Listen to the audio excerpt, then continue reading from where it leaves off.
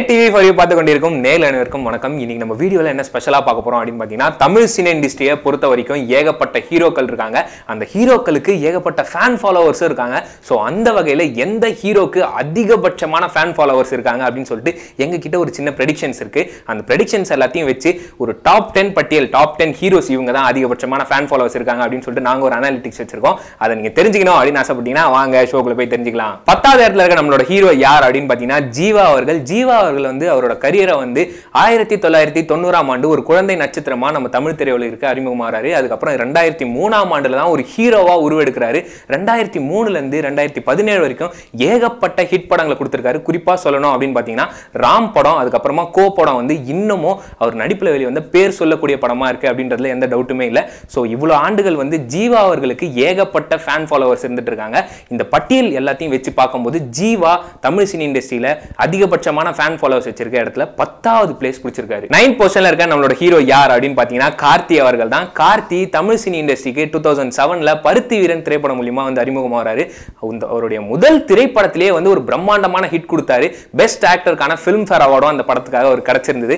அது மட்டும் இல்லாம அதுக்கு அடுத்த படங்களான சிறுத்தையா இருக்கட்டும், பையாவா இருக்கட்டும், எல்லாத்துலயுமே ஒரு நல்ல பெர்ஃபார்மன்ஸை காமிச்சு அவரோட அண்ணனோட ஒரு பெஸ்ட் அப்படின்ற மாதிரி ஒரு இடத்துல ப்ரூவ் பண்ணவும் செஞ்சிருக்காரு. ஸோ இப்போ தீரன் அதிகாரம் 1 அப்படின்ற திரைப்படம் கூட ரிலீஸ் ஆகிருக்கு. எல்லாருமே ரொம்ப ஈகரா வெயிட் பண்ணிட்டு இருக்காங்க. ஸோ ஃபேன்ஸ் பட்டியல் இதெல்லாத்தையும் வச்சு பார்க்கும்போது நம்மளோட ரேட்டிங்ல ஒரு 9வது இடத்துல இருக்காரு. 8வது இடத்துல இருக்க நம்மளோட ஹீரோ யார் அப்படின்னு பாத்தீங்கன்னா சிலம்பரசன் அவர்கள். லிட்டில் சூப்பர் ஸ்டார், ஒரு குழந்தை நட்சத்திரமா வந்து நம்ம தமிழ் திரையுலகிற்கு அறிமுகமாகிறாரு. அவங்க அப்பா டி ராஜேந்திரால இன்ட்ரோ செய்யப்படுறாரு. குழந்தை நட்சத்திரமா அறிமுகம் ஆகும்போதே வந்து நான் தான் வந்து அடுத்த super star, I am little star, ஆவே நான் சூப்பர் ஸ்டார் அப்படின்னு சொல்லிட்டு பாடி லிட்டில் சூப்பர் ஸ்டார் அப்படின்ற பட்டத்தோடைய இன்ட்ரோ கொடுக்குறாரு. அதுக்கப்புறம் 2002ஆம் வருஷத்துல காதல் அழிவதில்லை அப்படின்ற திரைப்படம் மூலமா வந்து தமிழ் திரையுலகிற்கு ஒரு ஹீரோவா அறிமுகமாகிறாரு. அப்பத்துல இருந்து இப்போ வரைக்கும் அவரோட கரியரை பயங்கரமா மெயின்டைன் பண்ணிட்டு இருக்காரு. நடுவில் வந்து லவ் ஆந்தம் பாடுறது அப்படி இப்படின்னு சொல்லிட்டு லவ் என்னதான் ஸ்ப்ரெட் பண்ணிட்டு இருந்தாலும் பிரேக்கப் அது இதுன்னு சொல்லிட்டு நிறைய கான்ட்ரவர்ஷியலான விஷயங்கள்ல அவர் வந்து மாட்டிக்கிட்டாரு. அந்த கான்ட்ரவர்ஷியலான விஷயங்கள் எல்லாம் மாட்டின ஒரு தமிழ் ஆக்டர் அப்படின்னு பாத்தீங்கன்னா முதல் இடத்துல நம்ம சிம்பு அவர்கள் தான் இருப்பாரு. என்னதான் அதுல முதல் இடத்துல இருந்தாலும் நம்மளோட ரேட்டிங்ல இப்போதைக்கு அவர் 8வது இடத்துல இருக்காரு. 7வது இடத்துல இருக்க நம்மளோட ஹீரோ யார் அப்படின்னு பாத்தீங்கன்னா தனுஷ் அவர்கள். தனுஷ் அவர்கள் துள்ளுவதோ இளமை அப்படின்ற திரைப்படம் மூலமா நம்ம தமிழ் இண்டஸ்ட்ரிக்கு அறிமுகமாகிறாரு. ஒரு ஹீரோ அப்படின்னாவே வந்து ஒரு பயங்கரமா அழகா இருக்கணும், ஒரு வெள்ளையா இருக்கணும் அப்படின்ற மாதிரி ஒரு கேரக்டரைசேஷன் இருந்துட்டு இருந்தது. அது எல்லாத்தையும் பிரேக் பண்ற வகையில ஒரு ஹீரோக்கு தேவை நடிப்பு மட்டும்தான், அது இருந்தாலே போதும் அப்படின்னு சொல்லிட்டு பயங்கரமா ப்ரூவ் பண்ணிருக்காரு. அந்த ஸ்டாண்டர்டா அவர் இன்ன வரைக்கும் ஃபாலோ பண்ணிட்டு இருக்காரு. நம்ம தமிழ் இண்டஸ்ட்ரி மட்டும் இல்லாம இப்போ ஹாலிவுட்லயும் பயங்கரமா கலக்கிட்டு இருக்காரு நம்ம தனுஷ் அவர்கள். கூடிய விரைவிலேயே ஒரு ஆஸ்கர் வாங்குவார் அப்படின்னு சொல்லிட்டு நிறைய பேர் எதிர்பார்த்துட்டு இருக்காங்க.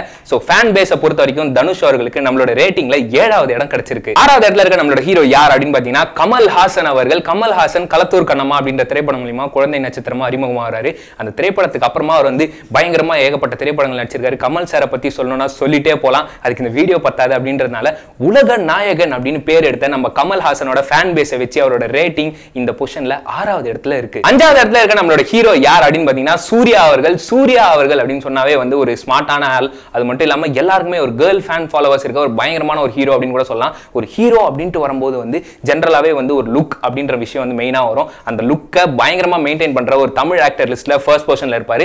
ஃபேன் பேஸ் அப்படின்னு பொறுத்த வரைக்கும் நம்மளோட ரேட்டிங்ல அவர் 5வது இடத்துல இருக்காரு. 4வது இடத்துல இருக்க நம்மளோட ஹீரோ யார் அப்படின்னு பாத்தீங்கன்னா சியான் விக்ரம் அவர்கள். சியான் விக்ரம் அப்படின்ற பேர் வந்து நம்மளுக்கு கேட்கும் போதே வந்து டெடிகேஷன் அப்படின்ற வார்த்தை தான் ஞாபகத்துக்கு வரும். தமிழ் சினி இண்டஸ்ட்ரியை பொறுத்த வரைக்கும் ரொம்பவே டெடிகேட்டட் ஆக்டர் அப்படின்னு சொன்னாவே அது சியான் விக்ரம் அவர்கள் தான். ஐ ஃபில்மா இருக்கட்டும், பிதாமகனா இருக்கட்டும், அவரோட ஆக்டிங் பெர்ஃபார்மன்ஸ், அவரோட டெடிகேஷன் வேற லெவல்ல இருக்கும். அவர் நடிக்கிற எல்லா திரைப்படங்கள்லயுமே அவர் வந்து டெடிகேட்டடா ரொம்பவே நடிப்பார் அப்படின்றது எல்லாருக்குமே தெரிஞ்ச விஷயம். அதனாலேயே அவருக்கு இவ்வளவு பெரிய ஃபேன்ஸ் இருக்கிறது அப்படின்றது எந்தவித ஆச்சரியமுமே இல்லை. சோ நம்மளோட ஃபேன் பேஸை பொறுத்த வரைக்கும் சியான் விக்ரம்க்கு 4வது இடம் கிடைச்சிருக்கு. 3வது இடத்துல இருக்க நம்மளோட ஹீரோ யார் அப்படின்னு பாத்தீங்கன்னா தலா Ajith. Ajith Kumar the ultimate star அப்படின்னு சொல்லும் போதே பயங்கர பவர்ஃபுல்லா இருக்கும். அமராவதி திரைப்படம் மூலமா நம்ம தமிழ் இண்டஸ்ட்ரிக்கு அறிமுகமாகிறாரு. அப்பையில இருந்து இப்போ வரைக்கும் அவரோட ஆக்டிங் கரியரை பயங்கரமா பார்த்துட்டு இருக்காரு. அவரோட ஆக்டிங்கை பார்த்து அவரோட ஸ்டைலை பார்த்து வந்த ஃபேன்ஸை விட அவரோட ஹார்ட் ஒர்க் முயற்சி எல்லாத்தையும் பார்த்து அவருக்கு ஏகப்பட்ட ஃபேன்ஸ் வந்து வந்திருக்காங்க.